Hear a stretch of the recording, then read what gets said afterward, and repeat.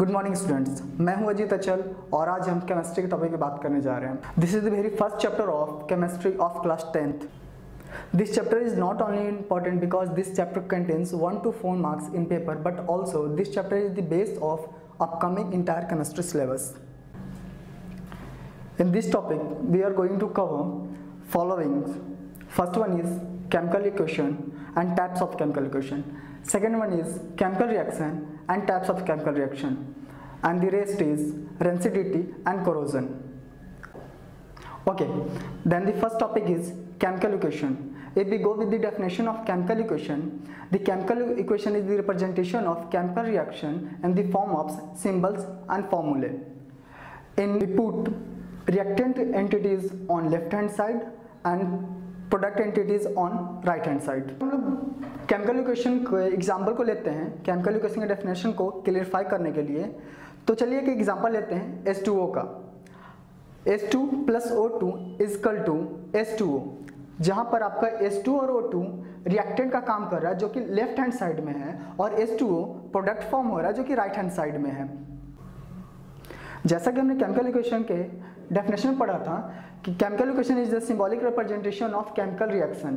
तो अभी जो हमने एग्जांपल लिया था H2 + O2 = H2O, जिसमें से H2 जो है हाइड्रोजन का सिंबल है, O2 जो है ऑक्सीजन का सिंबल है, और H2O एक फॉर्मूला है। ये टोटल इक्वेशन मिलाकर H2O2 मिलाकर एक इक्वेशन बना रहा है, इसी को हम लोग केमिकल इक्वेशन बोलते हैं। हमने डेफिनेशन में बात करी थी रिएक्टेंट एंड प्रोडक्ट की। रिएक्टेंट मीन्स वो एलिमेंट जो किसी भी रिएक्शन को परफॉर्म करने के लिए यूज होता है। जैसा कि मैंने बताया था, रिएक्टेंट हमेशा लेफ्ट साइड होता है और प्रोडक्ट आपका हमेशा राइट साइड होता है। रिएक्टेंट जैसा कि H2O में हमने लिया था, H2 और O2 हमारा रिएक्टेंट हो गया, एलिमेंट हो गया जो रिएक्शन करने के लिए लिया था, और H2O जो हमारा फॉर्मूला ऑब्टेन हुआ था H2 और O2 को रिएक्ट करवाने के बाद।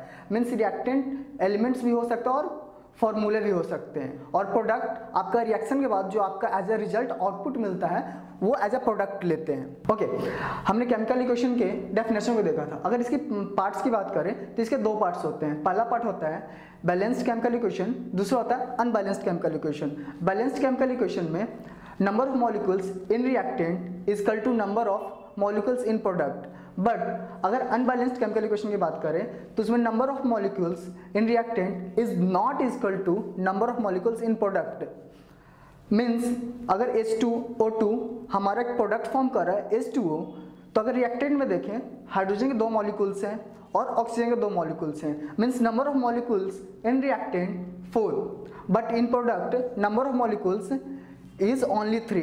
Means number of molecules in reactant is not equal to number of molecules in product. Means ये मेरा बैलेंस्ड केमिकल इक्वेशन नहीं है। जैसा कि मैंने बताया था, एक बैलेंस्ड केमिकल इक्वेशन होता है, दूसरा अनबैलेंस्ड केमिकल इक्वेशन होता है। अब जो अनबैलेंस्ड केमिकल इक्वेशन होता है उसे भी हम लोग बैलेंस कर सकते हैं। बैलेंस करने के लिए बस हमें करना ये होता है कि नंबर ऑफ मॉलिक्यूल्स को इन रिएक्टेंट को number of molecules in product के बराबर करना होता है। इसके डिटेल्स हम लोग नेक्स्ट वीडियो में डिस्कस करेंगे। फिलहाल चलते हैं केमिकल रिएक्शन पे। चलिए केमिकल रिएक्शन की बात करते हैं। केमिकल रिएक्शन मीन्स जब दो केमिकल और एलिमेंट आपस में रिएक्ट कर नया इक्वेशन और नया प्रोडक्ट बनाते हैं, वो केमिकल रिएक्शन कहलाते हैं। अगर हम इसकी टाइप्स की बात करें तो बेसिकली हम लोग NCERT में इसके 5 प्रकार के देखेंगे।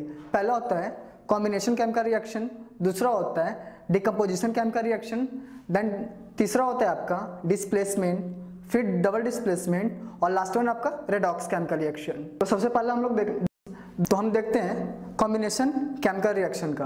कॉम्बिनेशन का मतलब ही होता है दो चीज़ों को आपस में जोड़ना। अगर रिएक्शन की बात करें, मीन्स अगर दो केमिकल्स या दो एलिमेंट्स आपस में जुड़कर एक नया एलिमेंट या फॉर्मूला या केमिकल फॉर्म कर रहा होता है, तो उसे हम लोग कॉम्बिनेशन केमिकल रिएक्शन बोलेंगे।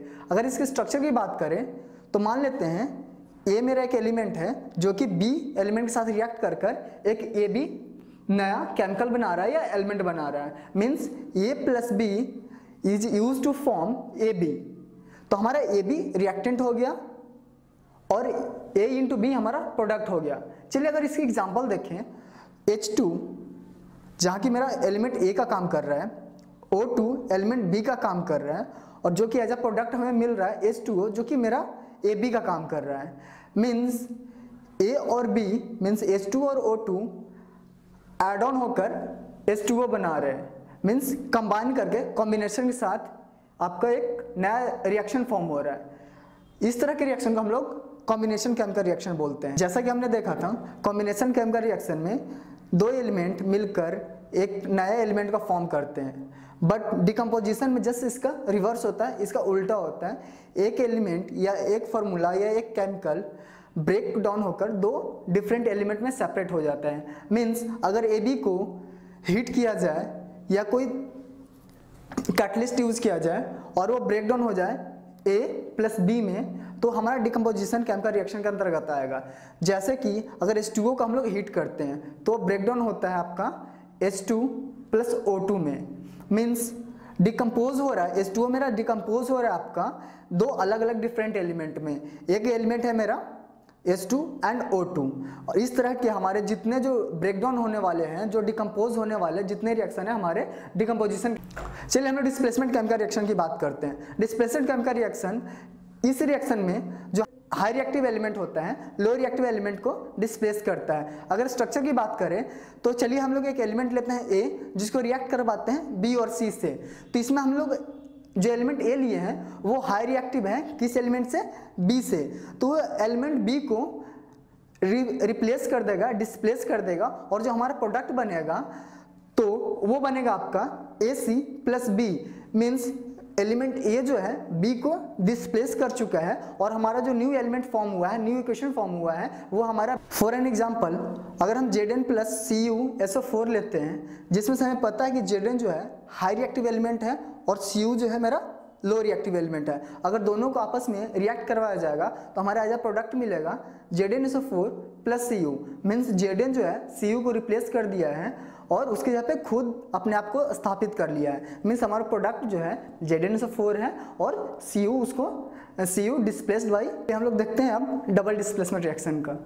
जैसा कि हमने डिस्प्लेसमेंट रिएक्शन में देखा था कि जो हाई रिएक्टिव एलिमेंट होते हैं लो रिएक्टिव एलिमेंट को डिस्प्लेस करते हैं। सेम वही कंडीशन, वही प्रिंसिपल, वही वर्किंग फॉर्मूला यहाँ भी काम करेगा, बट यहाँ पे दो एलिमेंट आपस में एक दूसरे को डिस्प्लेस कर रहे होंगे।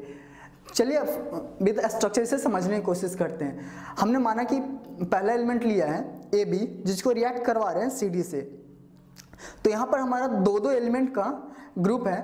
तो पहला एलिमेंट A जो है हमारा C को डिस्प्लेस करेगा और जो फॉर्म होगा AD फॉर्म होगा, और जो हमारा B जो है D को रिप्लेस करेगा और एज अ प्रोडक्ट हमारा बनेगा BC। मीन्स हम ये जो है डिस्प्लेस किया है आपको D को, मीन्स दो एलिमेंट आपस में एक दूसरे को डिस्प्लेस कर रहे हैं, मीन्स डबल डिस्प्लेसमेंट फंक्शन हो रहा है। इस कारण से टोटल रिएक्शन को हम लोग बोलते हैं double displacement reaction. Double displacement के रिएक्शन के एग्जाम्पल को देखने की कोशिश करते हैं। तो हम लोग एग्जाम्पल लेते हैं Na2SO4 प्लस BaCl2, जिसमें से हमारा जो SO4 है Cl2 को रिप्लेस करेगा और जो फॉर्म करेगा आपका BaSO4 और NaCl। मीन्स यहाँ पर जो हमारा SO4 एलिमेंट डिस्प्लेस कर रहा है आपको Cl2 को और Na डिस्प्लेस कर रहा है आपका Ba को। मीन्स हमारा प्रोडक्ट में मिलेगा BaSO4 plus NaCl। Okay, redox chemical reaction. Redox chemical reaction means अगर हमारा ऑक्सीजन का गेन होता है या हाइड्रोजन का लूज होता है, इन दोनों ही स्थिति में हमारा जो केमिकल रिएक्शन आएगा रेडॉक्स केमिकल रिएक्शन के अंतर्गत आएगा। मीन्स यहाँ पे हमारा दो अलग अलग फेनोमेनन हैपन हो रहे हैं और इसी फेनोमेनन के आधार पे हम लोग रेडॉक्स केमिकल रिएक्शन को दो डिफरेंट सेक्टर में डिवाइड करते हैं। पहला जो होता है आपका ऑक्सीडेशन और दूसरा होता है रिडक्शन। ऑक्सीडेशन मीन्स जिसमें ऑक्सीजन की प्राप्ति होती है, ऑक्सीजन का गेन होता है और हाइड्रोजन का लूज होता है। और ठीक इसी के विपरीत आपका रिडक्शन में होता है आपका ऑक्सीजन का लूज होना या हाइड्रोजन का गेन करना। एक बार फिर से बता दूं, ऑक्सीडेशन रिएक्शन में होता है ऑक्सीजन का गेन करना, पर रिडक्शन में होता है ऑक्सीजन का लूज करना।